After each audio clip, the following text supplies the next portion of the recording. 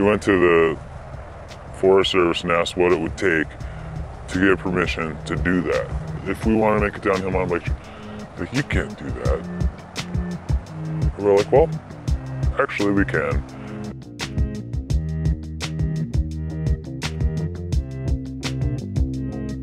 I think the first day a downhill trail got built, it was sort of this one-man army for like a few weeks. It didn't seem like we were doing anything illegal or bad. And there's probably only like 8 guys total in the whole valley who had suspension bikes. It was rough, man. There was no trail. We were straight up bushwhacking. It's not only steep, but really loose. I was just thinking the whole time, this is one of the dumbest things I've ever done.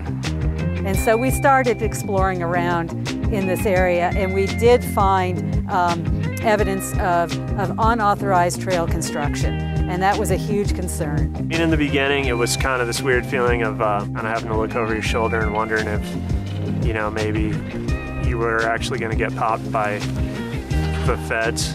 This was always the area that was out in the open. We always thought that people were watching us from the street. We were going to get caught. Always walk into them all separately and spread out and carry your bike so you wouldn't make a beaten path in. We initially tried to close some of the illegal trails or unauthorized trails. Of course, that didn't last for too long, the first couple attempts. Trees got removed, trail got reopened, people kept riding it. Forest Service came in, dropped a bunch of trees. It's so thick now, you're not going to be able to ride out the bottom part of this trail. Again, once a trail is established, it's very hard to get rid of it. We always knew that, you know, it was going to kind of blow up someday.